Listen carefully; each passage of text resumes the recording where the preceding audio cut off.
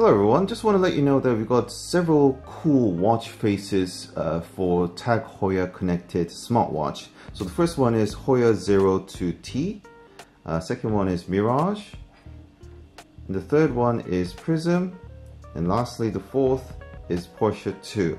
So if you were to scroll down and click on the first one, which is the Heuer02T, these are the colorful options you can have. So first one, second one, bluish one, orange one, and if you scroll down, these are the styles. So this is based on the temperature, UV level, and color combination. So if I were to click on this one, it's kind of like a rainbowy. Second one, similar but a bit more bluey or red, I would say, not orange, sorry. Green, gray, and a bit of a darkish sort of rainbowy effect. And you could actually go for the complication of chronograph and digital. So the Mirage, if you click on it, no sort of special function at all, but we got this blue, red, and green options. So these are the and the black as well. Third one, the Prism, it's a bit more sort of solid color feel of it. We got the blue, darker blue, red, darker reddish, and sort of few more color options that are really cool. Okay, and lastly, that could be one of my favorite, which is Porsche2. We only have the option of chronograph or digital version, but you can actually choose the theme color of these various options indeed. Now for the Heuer02T, we got the tourbillon sort of effect, which is really cool. So if we were to see on the option itself how we can change it, yeah, this is really cool. Probably this is going to be my new favorite. Indeed, if you were to scroll up, there's this temperature option. So I think when it gets hotter, it gets more redder sort of effect. Similarly, for the UV index, it gets redder for the UV level going up, and sort of darker when it goes down. Third one, is the rainbow that we just gone through early on. This is a bit more rainbow color. Actually, these are not bad if you think about it. If I were to click on here, it has various colors and it's really cool. And it really does stand out. So if we were to change some other colors indeed within the function. So the next one is the blue, red, green, bluish, and lastly the purplish. So that's how it looks like.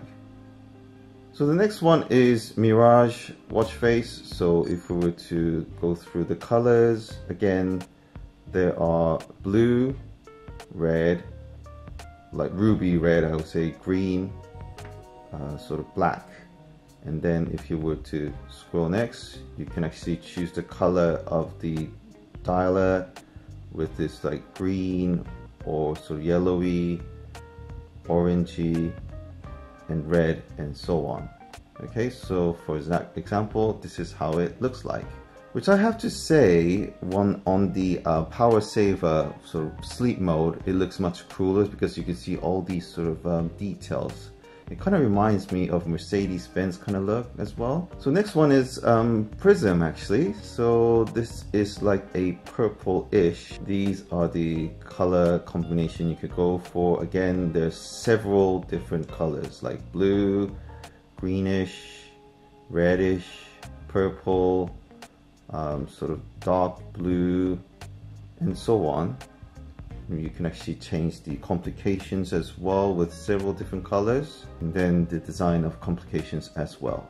Last one is Porsche2. So if we were to click on the settings, so these are the color combinations that you could go for: the yellow, red, sort of blue, green, another yellowish, white, blue, and quite a lot of different colors as well. But to match with my strap, I guess I have to go for the yellowish one, and that's all good to go. So if you were to ask me, I would say my favorite is the Heuer02T, which has the tourbillon effect. Now the downside of obviously is that For the digital version, you got one less of an extra screen function, if you see what I mean. I do like the rainbow color-ish because it really stands out, but you can always look into change in these special options as well, which this watch face only has, which is the UV index